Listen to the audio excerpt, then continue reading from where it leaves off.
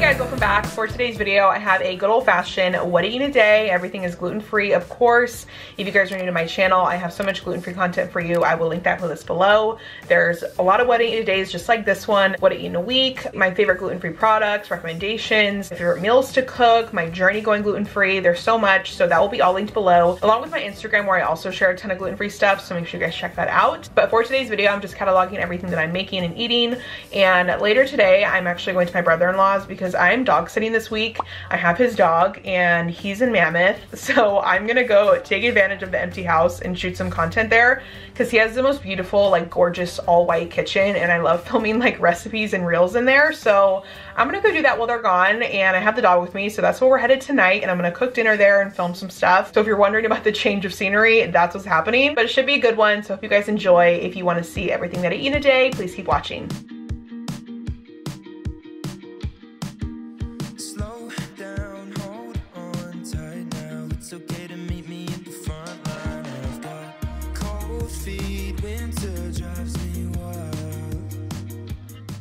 For breakfast, I'm doing a little granola parfait. I'm mixing some of this honey vanilla Greek yogurt with this strawberry yogurt that I got from the farmer's market. It's really good, but for some reason it's really thick, so I like to mix it with the yogurt that I normally eat. And then I'm doing some mixed berries that I also got from the farmer's market, and I'm gonna top it with some granola, chia seeds, almonds, and I'll show you guys after.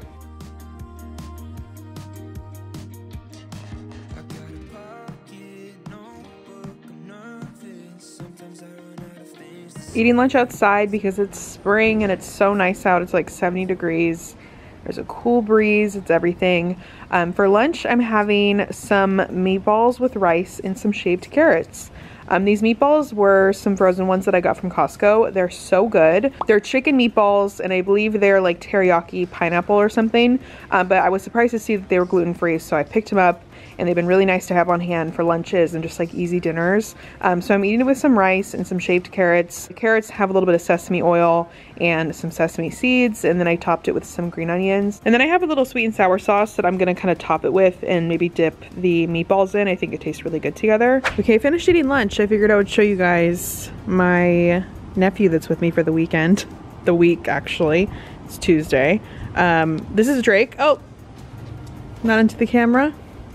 I'm watching him for my brother-in-law this weekend there in the mountains, and I have been running a doggy hotel recently. I've been having so many dogs stay with me, and it's been so nice since I don't have my Ellie girl here anymore. He's been here since Friday night, and today's Tuesday, and then I have him till tomorrow. So he's my buddy.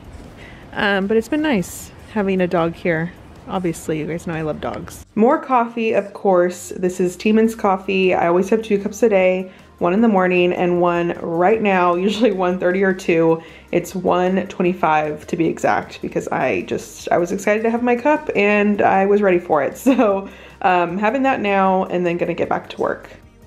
Having a little snack, carrots and hummus, one of my favorite combinations. Such an easy, healthy, fulfilling snack. I love to make my own hummus, but I got this one at the farmer's market last weekend and it's so good. I believe the flavor was balsamic vinegar and onion. I think that's what it was. If I'm wrong, I'll put it up on the screen, but it's really good. Made it to my brother-in-law's, pouring myself some wine and then cooking dinner.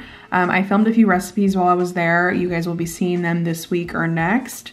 But this one I actually was filming, and then it ended up being what we ate for dinner as well. So that should be posted really soon, but they're just these gluten-free crispy chicken tenders.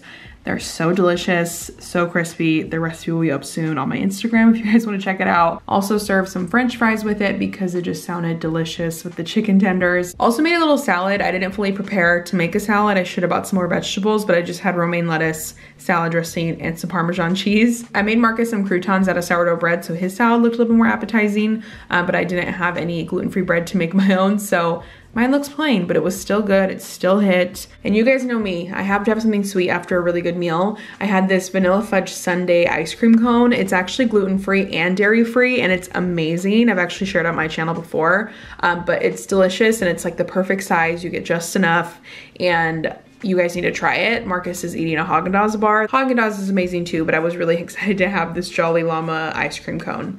try them if you guys haven't. So that's a wrap on today's video. I really hope you guys enjoyed and got some inspiration, some ideas. Please comment below if you guys are new to the gluten-free diet. I love hearing from you and just hearing where you are on your journey. Just a really fun way to connect and relate to you guys. So please take a moment to comment below. I love hearing from you. And that is pretty much it. Thank you guys so much for watching. I will see you in the next one. Bye.